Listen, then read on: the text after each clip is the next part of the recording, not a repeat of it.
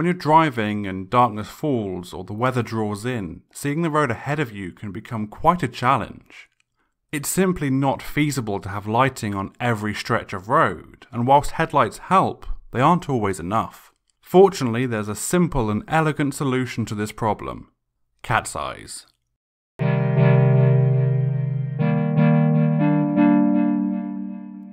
Catseyes, technically called reflective road studs, have a few different designs, but the original is made up of three main components.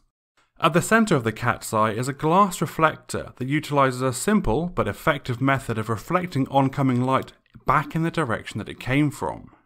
Through the use of a curved lens and mirrored backing, any light coming into the front of the reflector is reflected back in a relatively compact beam. This has the visual effect of making them appear to shine, as long as you are viewing them in close proximity to the light source.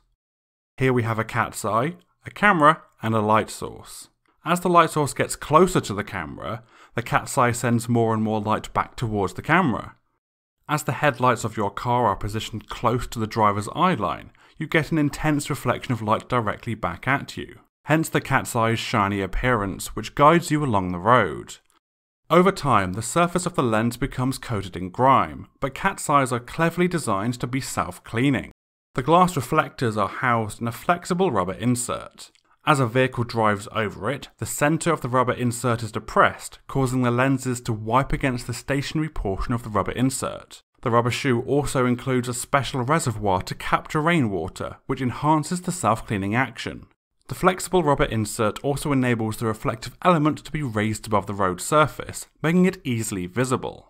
Because it yields under a car tyre, it doesn't obstruct passing vehicles in any way. This rubber insert is secured into a cast iron base. The base is embedded in the road surface and takes the brunt of the passing vehicle's weight, protecting the other components of the cat's eye.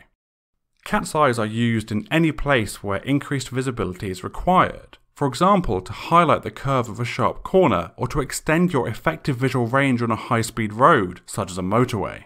The reflectors themselves can be coloured, which allows for differentiated uses. In the UK, white is used for lane division and the centre markings of roads. Red and amber units are used to denote lines that cannot be crossed, such as the edge of the road.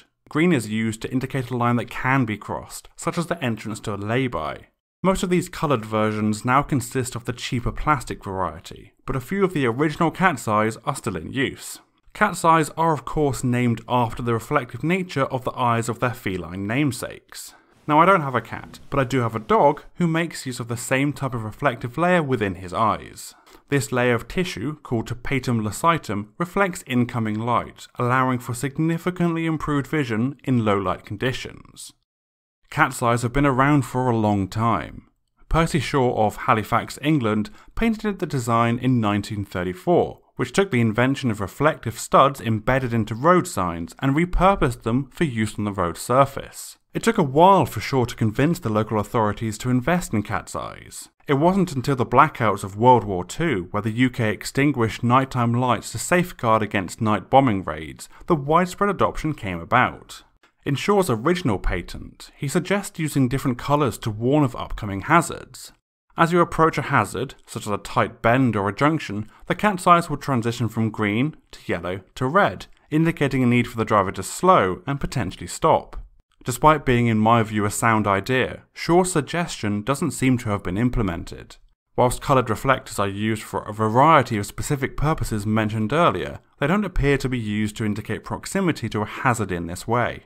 Cat's eyes have been guiding us on the roads for the better part of a century, and whilst newer designs have come along, the robust simplicity of that original design will not easily be surpassed. If you liked the video, perhaps consider subscribing.